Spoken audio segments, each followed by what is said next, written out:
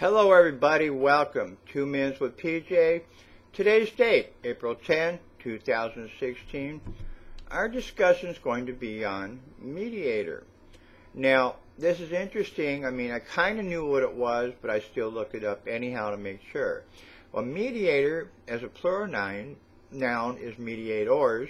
It's a person who attempts to make people involved in a conflict to come to an agreement or as a go-between.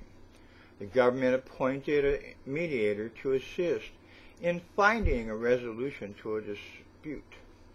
Now, a synonym for this is arbitrator, arbiter, negotiator, conciliator, peacemaker, go-between, middleman, intermediary, interviewer, intercessor, broker, honest broker, liaison officer.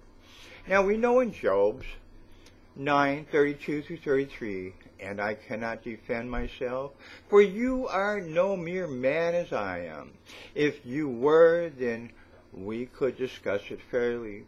But there is no umpire between us, no middleman or mediator to bring us together. In Acts 7:38, how true this proved to be, for in the wilderness Moses was the go-between, the mediator between the people of Israel and the angel who gave them the law of God, the living word on Mount Sinai.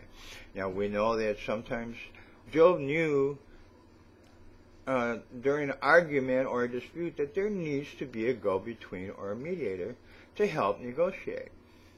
Moses ended up being the mediator between God and the Israelites.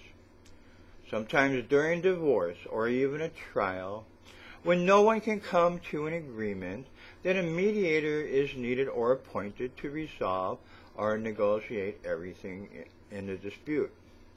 Because Jesus Christ completed his mission of salvation, becoming the Redeemer, he is now our mediator before God.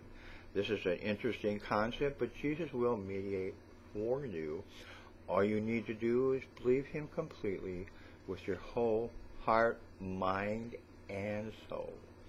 And you need to believe that he is your Lord and Savior. I want you to think about this today.